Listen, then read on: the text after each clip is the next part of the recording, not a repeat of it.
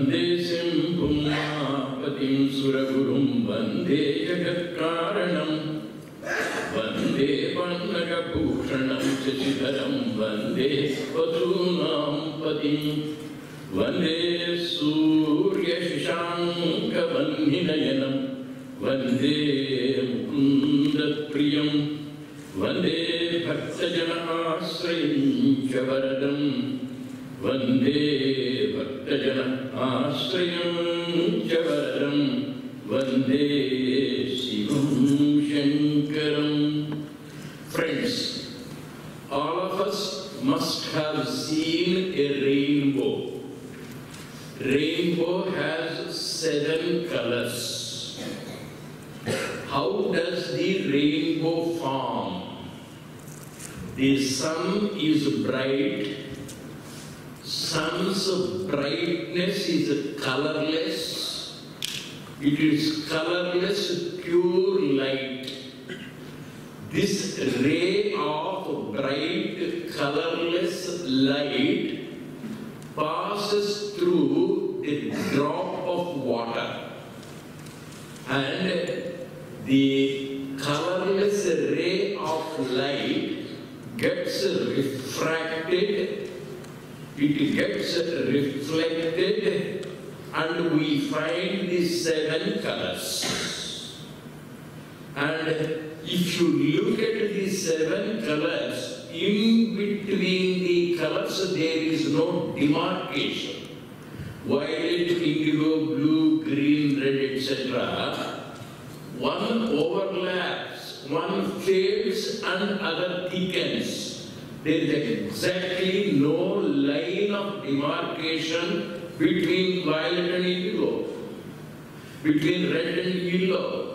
Yellow fades, red increases. All the 7 colors do not have a clear separation, clear demarcation, clear line of separation.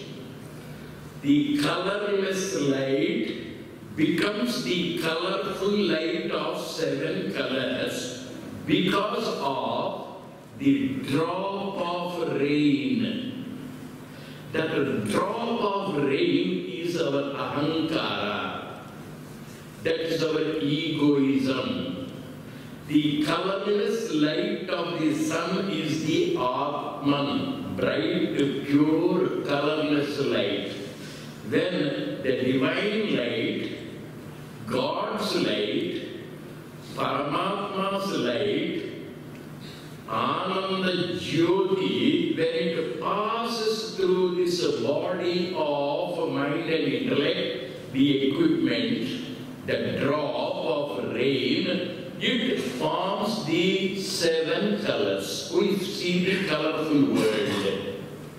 In the spiritual terminology, Paramatma, the self or the Atman or the God or divinity or the bright colorless light passes through Prakriti, passes through nature, passes through Ahankara, passes through egoism, and we have the 3 colors, Tribunatmakam.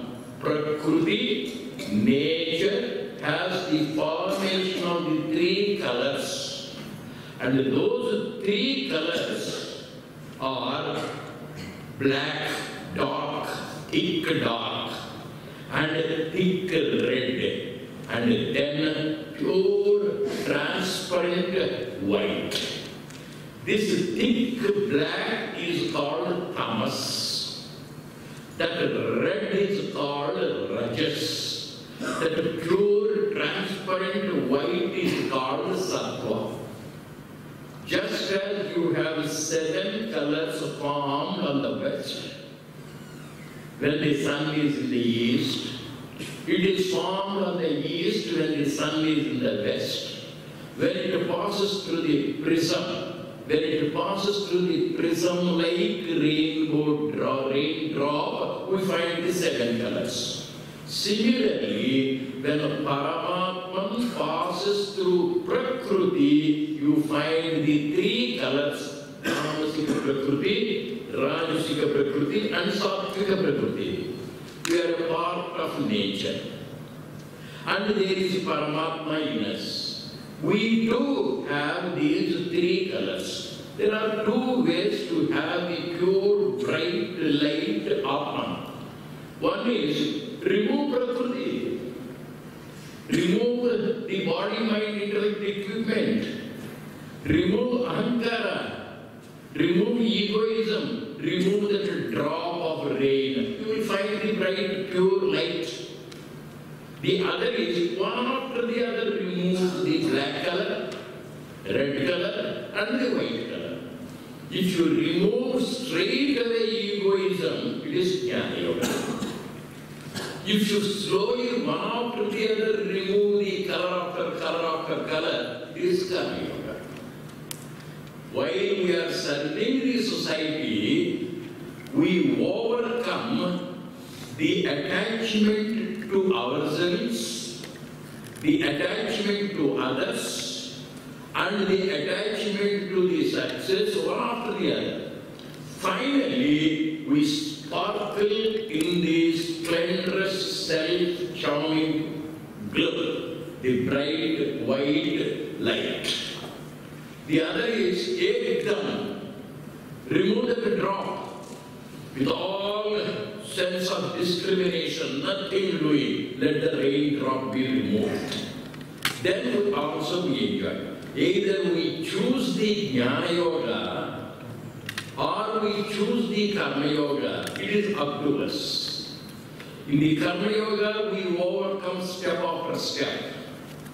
And in Jnana Yoga, straight away with the sword of discrimination, remove that egoism, remove that raindrop, and we have the colorless bright light.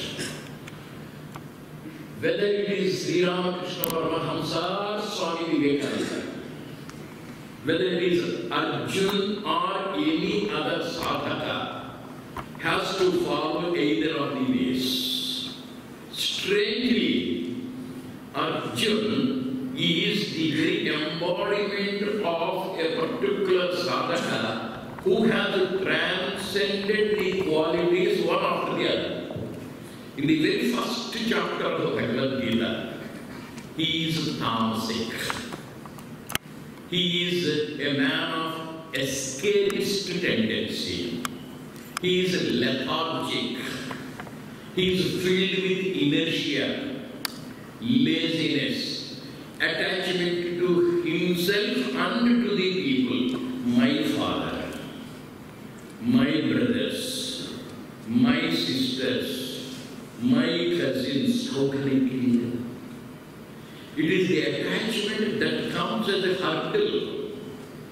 This ego has formulated the darkness of attachment, and therefore he says, Nakanshe Vijayam Krishna. I don't want any kingdom. I don't want any success. I don't want to fight. I don't want the battlefield. No job. No work.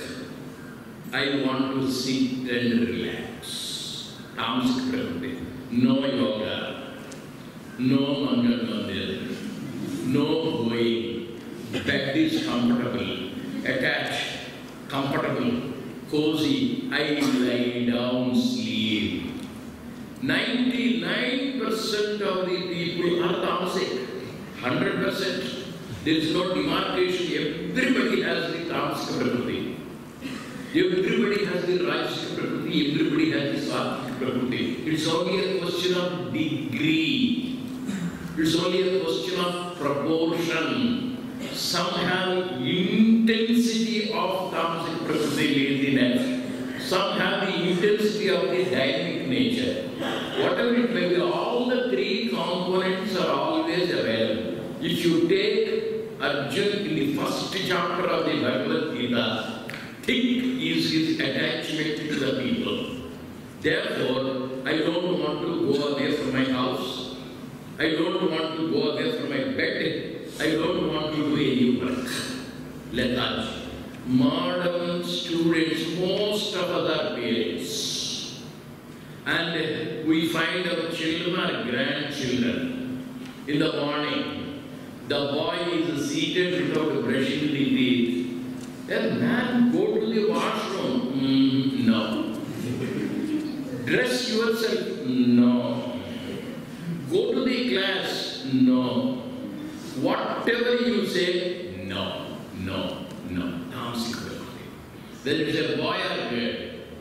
Most parents face this problem of the children not having any enthusiasm in life. Without any dynamic activity, Arjuna is in the first chapter. Thomas. Pure laziness. Escapist tendency. I don't want to go to the school. I don't want to go to the college. I don't want to do anything. I take food. No, I don't want. Nothing. That nothingness is the most attractive, clinging to the body, clinging to the passive nature, clinging to the toxic nature, clinging to the inertia. Indians were like that. And Swami Vivekananda on the 25th, 26th and 27th of December 1892 went to the southernmost tip of this country, swam at a distance in the sea, went to the top of the single rock, solitary rock, looked at the people in slumber, looked at the Indians in lethargic state, looked at the Indians in a slavish nature, and he shouted at the top of his voice, "Arise, awake, stop not." First thing is, we have to break the walls of tamasic nature. The detachment is to be broken. And that's what Krishna says strangely in the Bhagavad Gita. First chapter, Arjuna only spoke, Krishna has not spoken. When you go to a doctor, the doctor does not speak first, it is the patient who describes his ailment. When you go to a counselor, the counselor does not come forward. First, he would like to know what our ailment is, sickness. Similarly, in the Bhagavad Gita, we find Arjuna describing his pathetic plight, his difficulty, his ailment, his sickness, his laziness, his lethargy, his escapist tendency. In one single sentence, please leave me, Krishna, Nakakshe Vijayam, Krishna, Nacharagyam Sukhanika. I don't want anything. I want another. And what is the first word, or the first sentence, or the first phrase of Sri Krishna in the second chapter? Kshudram hridayam valyam tyaktotishtam karparantava kutasva tasmanamidam vishame samupasthitam anargyajustam asvadyam akirtikaram Arjuna kshudram hridayam valyam tyaktotishtam karparantava. You look at the grandson, you look at the granddaughter, you look at the children, glued to the TV, clinging to the bed, and we get up. We tolerate for some time. We cannot continue to swallow that laziness, and we take cudgels, we take the whip. Come on, get up, rascal. Same thing Vivekananda did. Arise, get up. That's what Krishna said. Shudram, mean, dirtiest, lowest. It is unbecoming of you. Get up, man. Tamasika prakriti requires to be torn. Laziness is to be shed. It has to be whipped. It has to be deliberately thrown out. And that is the first step to overcome the inertia. Tamasika prakriti. And Krishna succeeded in making Arjuna take up his bow and arrows. 17 chapters of Bhagavad Gita, first chapter he did not speak. 17 chapters he analyzed the situation, he whipped Arjuna, he exhorted Arjuna, repeatedly he went on telling the single sentence, Tasmat yogi bhava Arjuna, may you be a yogi, may you be a yogi, may you be a yogi. Come on, be a yogi, not a lethargic fellow. And At the end of the Bhagavad Gita, Krishna asked, you have listened to me? Yes. What is your present state of mind? I am improved. Do you want to run away from the battlefield? No. Do you want to cling to the bed? No. What is it you want to do? I shall kill my enemies. I shall go to the school. I shall go to the college. I shall go to Mangal Mandir. I shall overcome sickness. I shall overcome depression. I shall be active. From passive nature, tamasic nature, we are prompted, provoked to get up, to be wakeful. And Arjun has taken. Sri Krishna asks, now that you have learned what is right, what is wrong, yethechasi tatha kuru, do whatever you feel like. Do you want to lay in the bed? No. I shall get up and fight. Come on, take. Sthitosmi gata sandeha karishye vachanantaha tava. Arjun is successful. He has taken the bow and arrow. Now he has become active. Long war, 18 days of Mahabharata Yuddha. Arjuna has fought. Boy has gone to the school, college, university, everything. We have come to where yoga instructors course, 1 month we do practice. The attachment now is shifted from the people, from the relatives, from the parents to the self. I am a gold medalist. Before that, I don't want gold medal. I don't want to fight. I don't want to read. 7 years or 8 years of college life. 1 month of yoga instructor's course. When you go out, you lift your color. Do you know who I am? I am a student of S-VYASA. I have got a certificate from Yoga University. I am a PhD. Do you know that? Now, attachment to the self. Earlier, attachment to the friends, relatives, bed, etc. Attachment has moved, not killed.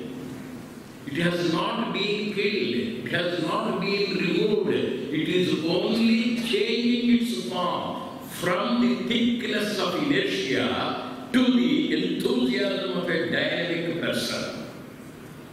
18 days Mahabharata Yuddha over. Arjuna is no more lethargic. He is highly enthusiastic, dynamic, man of action, man of titles. Arjuna, Kalpana, Partha, Kiriti, Bhivatsa, Dhananjaya, Sabyasachi, MA, MPhil, PhD, DSc, D.Litt, etc. All the degrees he has got. Then he has looked at Krishna, looked at father, looked at mother. Hey, Appa, you are an illiterate person. I am educated. The same illiterate person only asked him to go to college. Now I look at my father. You are a countryman. I am a poet laureate, Nobel laureate. I am the great person. Arjuna looks at Krishna on the 18th day.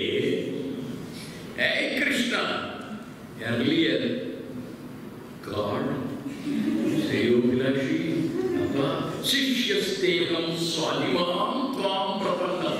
I am your disciple. That was the word he used. Now, hey Krishna, Krishna was, you are my driver. Yes, boss. Then Krishna was asked by Arjuna, see, I have killed hundreds and thousands of people. I am the hero of the battlefield. I am having many titles.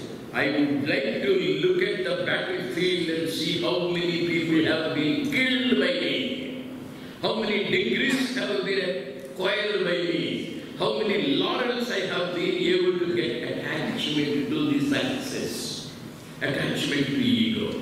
Krishna looked at him. Said, sir, I will take the chariot. You take the entire battlefield. He was going around. At the end of the battlefield, there was a tall tree. On the top of the tree, there was a man spotted out by Arjuna. When so many people are killed, what is this man left alone? Hey, fellow, come down. The man came down. Who are you? What's your name? What are you doing there? Then the man came, greeted, and he said, Sir, my name is Barbarika, I see.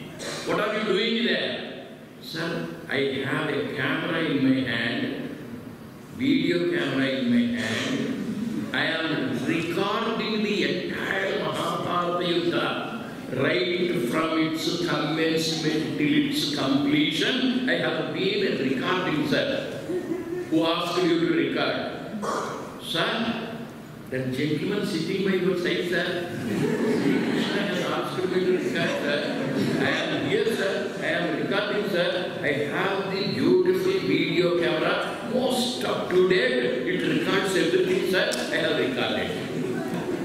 Then Arjun said, I see, you have recorded it. My face, my eyes, my nose. I was unable to carry a mirror like certain people who have a mirror in the cars. While driving in a car, they will keep the mirror in their front and they will be looking at the face frequently.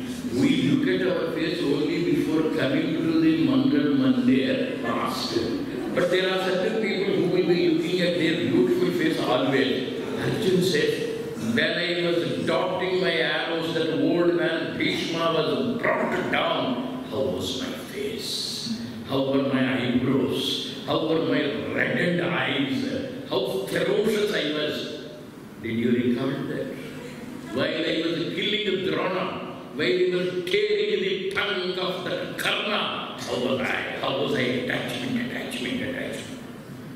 Then the Barbarika said, Sir, it is true I have recorded, sir. What is it you want me to do? Play it, show it. I want to look at myself. When I was killing, we want to take the photograph when we are smiling. When we want to take the photograph, we are getting married. You go to anybody's house, they will give the album of marriage. Who others? Now this Arjun, attachment to the self. This man demanded. Barbarika said, Sir, I have recorded, no doubt, sir. Then show it. But you are not there, sir. Right from first day? Yes, sir. First day onwards, I was recording. Till now, yes, sir. Then who is there in that? There is only one person, sir. Who is that one person? I am not there. You are nobody. You are only a reflection. The reality is He. And without Krishna, the producer, director, actor, there is no drama. Without the sun's light, there is no reflection. There is no rainbow. Without the Paramatma, there is no Jivatma. And that is the source of light. That is the source of divinity. That is the source of grandeur. Now if you see the life of Arjun, in the first chapter of Tamasika Prakriti, attachment to the cousins and the teachers and the fellow people. But when he was doing with all enthusiasm his work to eliminate the evil, to establish dharma under the guidance of Krishna, he unconsciously developed attachment to himself. That is the fate of most sannyasis in this country. Initially they are good when they are being worshipped, when their feet are being touched. They begin to have a new attachment they put on airs. Whether they are politicians, ministers, or social servants, or NGOs, or the great Swamis. Like Arjun, they overcome Tamasika Prakriti, no doubt. But during the process of their service, during the process of their growth, activity, enthusiasm, they develop the attachment. And that requires to be dropped, and that sattvic nature is to be brought, and that also is to be eliminated by the grace of God Almighty. The entire Bhagavad Gita we carefully study, from the first to the last, we find the growth of the individual to shed tamasic prakriti, to shed rajasic prakriti, to shed sattvic prakriti. Lanka is our body. And it is ruled by three brothers. Tamasic prakriti, Kumbhakarna, sleeping and eating. Rajasic prakriti, ever active, enthusiastic Ravana. And Sattvic prakriti to help Sita Devi to go to Ram. In this Lanka prakriti body is that he self, Jivatma, Sita imprisoned. One after the other. First Rama killed Kumbhakarna, tamasic prakriti. Then he removed Ravana, rajasic prakriti. And then he helped Vibhishana to bring Sita back to Ram. And after bringing Sita back to Ram, Vibhishana also withdrew. Sattvika prakriti helps us to overcome the attachment completely. Whether you take mythology or the modern history, we find the sadhakas, one after the other, overcoming the three shades of prakriti: tamasic prakriti, rajasic prakriti, and sattvika prakriti, having come to Prashanti, having been students of Bhagavad Gita every day, having been the practitioners of yoga. Let us try to rise to the heights of that yogic absorption in divinity